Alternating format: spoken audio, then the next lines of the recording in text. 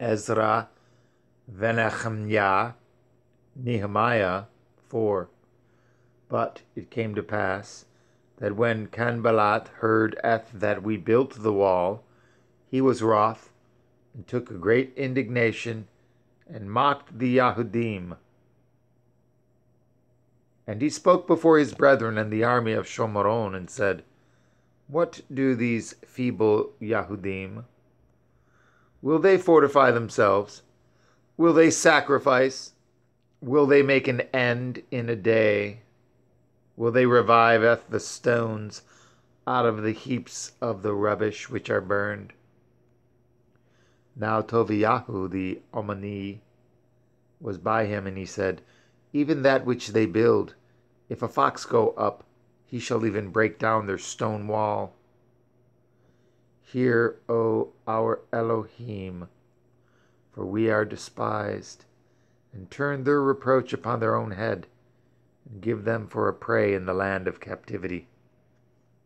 And cover not their iniquity, let not their sin be blotted out from before you, for they have provoked you to anger before the builders. So build we the wall, and all the wall was joined together unto the half thereof. For the people had a mind to work.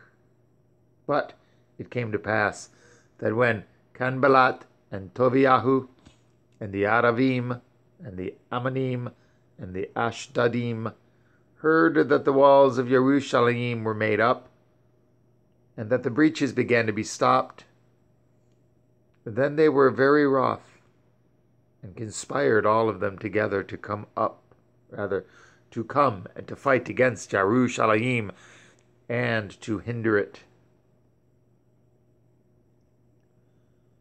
Nevertheless, we made our prayer unto our Elohim, and set a watch against them day and night because of them. And Yehudah said, The strength of the bearers of burdens is decayed, and there is much rubbish, so that we are not able to build the wall. And our adversaries said, They shall not know, neither see, till we come in the midst among them, and slay them, and causeth the work to cease. And it came to pass that when the Yahudim which dwelt by them came, they said unto us 10 times, From all places whence ye shall return unto us, they will be upon you.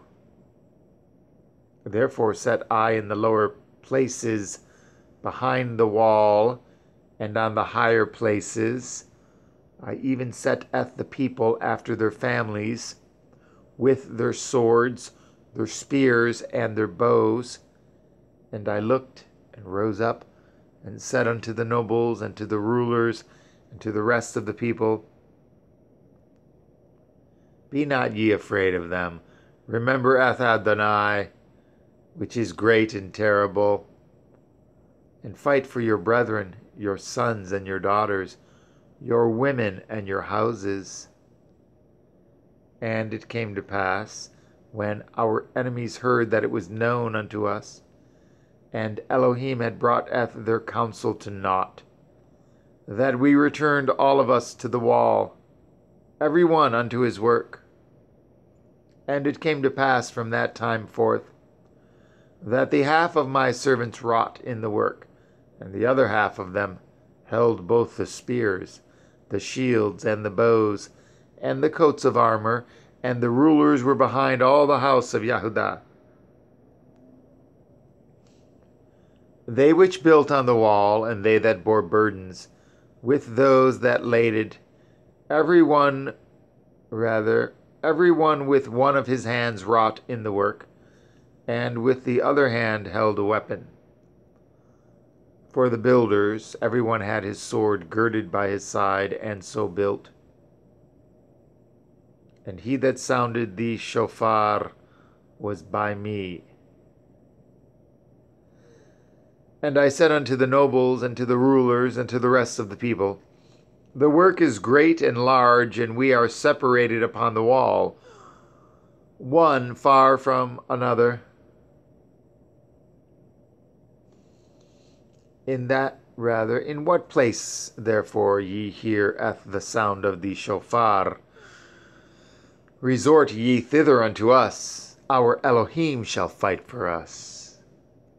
So we labored in the work, and half of them held the spears from the rising of the morning till the stars appeared.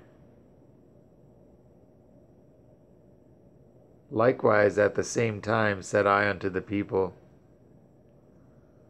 let everyone with his servant lodge with Yerushalayim, that in the night they may be a guard to us, and labor on the day. So neither I, nor my brethren, nor my servants, nor the men of the guard which followed me, none of us put off our clothes, saving that everyone put them off for washing